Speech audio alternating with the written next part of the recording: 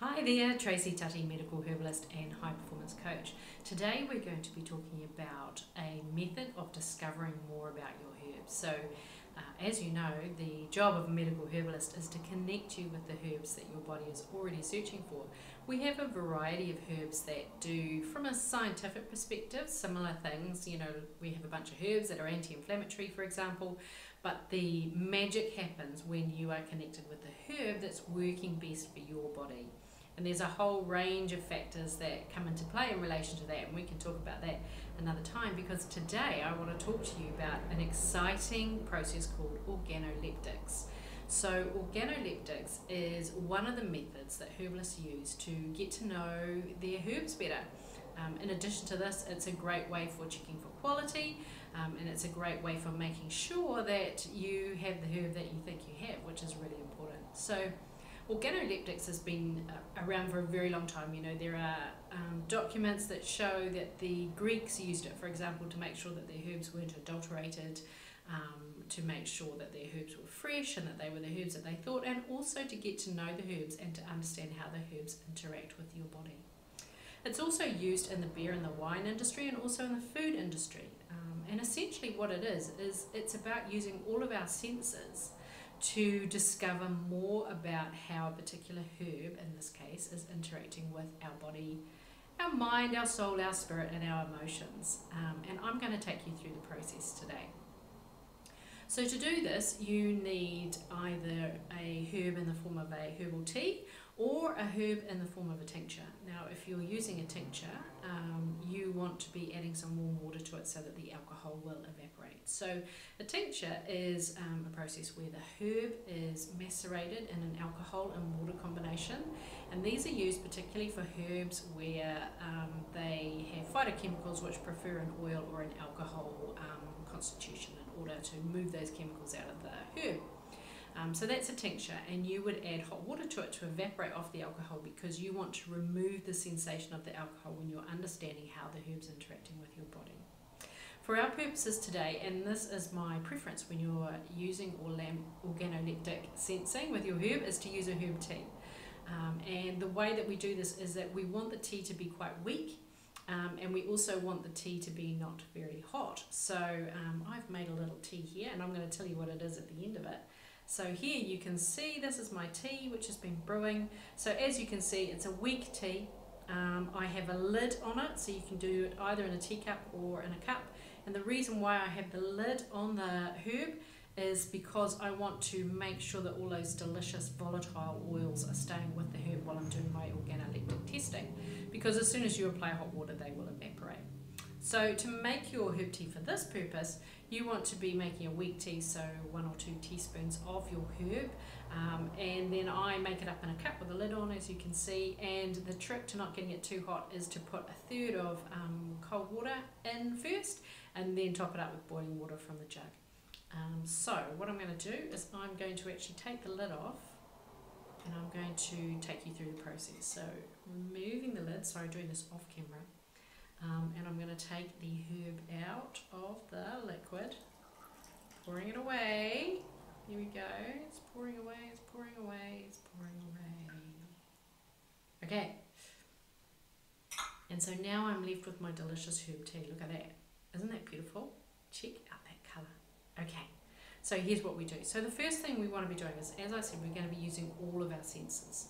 So we're using sight, sound, feel, taste, and mouth feel as well. So feel as in how it feels within your body, within your soul, within your mind, within your emotions, and then mouth feel as well. And I'll give you some more information in a handout that I've done, and I'll give you some information on how to download that, because that will show you how the mouth feel can actually give you a clue as to which plant chemicals or phytochemicals are included in this herb.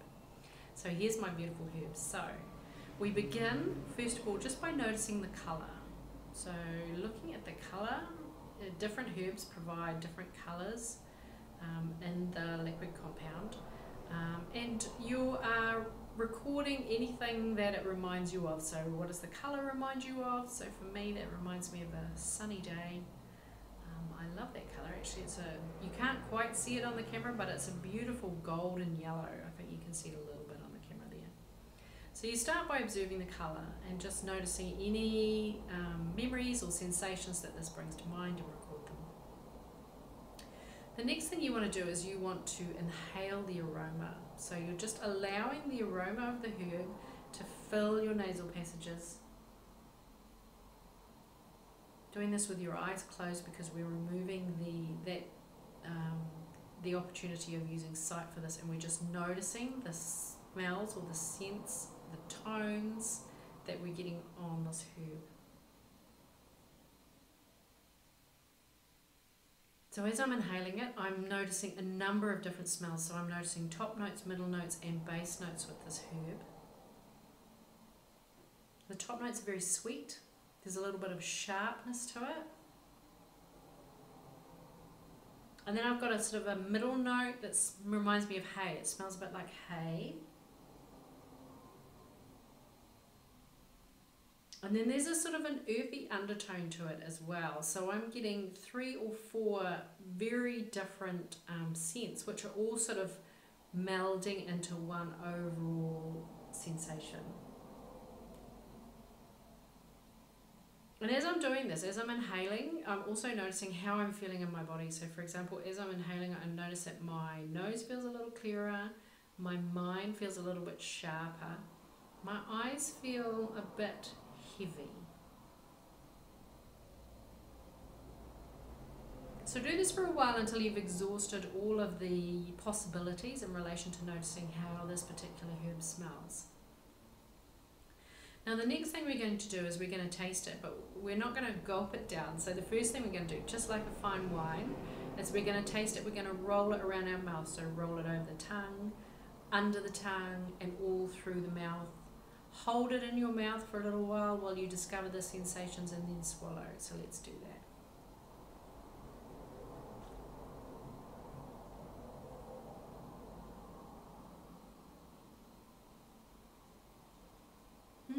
So the first thing I notice is that this has quite an oily sensation in my mouth,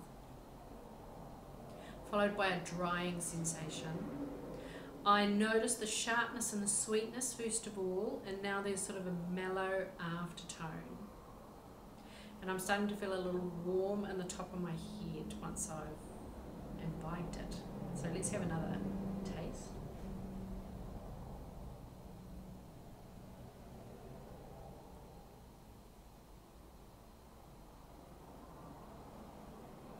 It's very, very tasty, very pleasant. I'm getting a warm, calming sensation.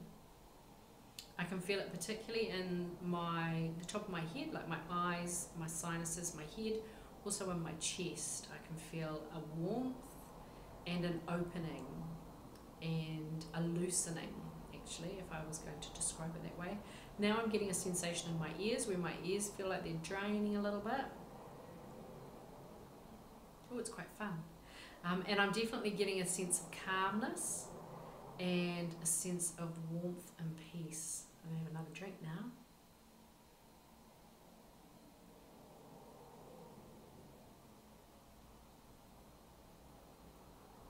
That's quite lovely. So I'm feeling very much that sense of calmness. My mouth feels moist, which suggests to me that there isn't a lot of astringency going on in this herb.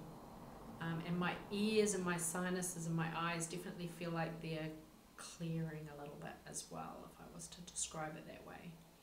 And I've got this wonderful calming, like a big blanket almost, sense of warmth through my chest, all the way down from my head down to my chest. It's quite lovely, actually. It's very nice.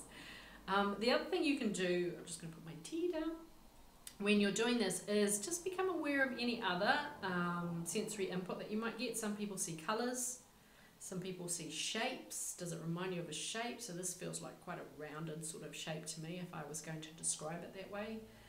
And then just generally be open to any sort of sensations that are coming through.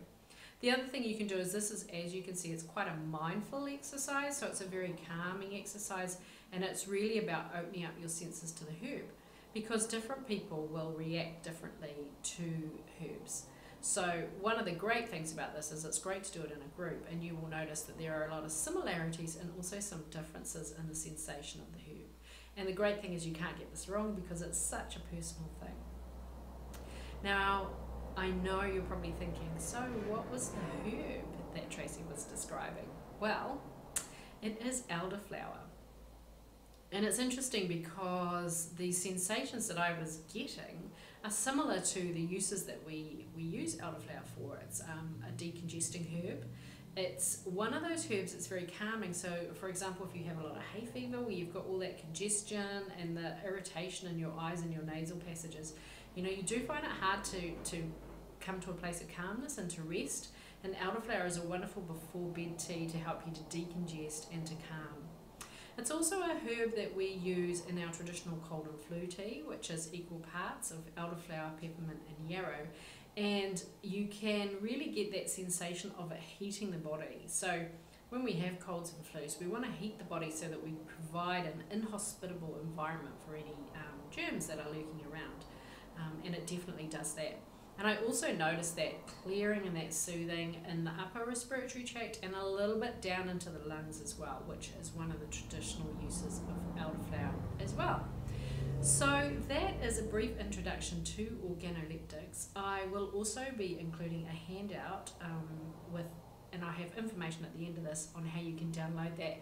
And that is going to take you through this process of organoleptic tasting so that you've got a formula to follow as well. It just makes it super easy. Anyway, I hope you enjoyed discovering elderflower with me and learning about organoleptics. I look forward to talking to you soon. Take care. Bye.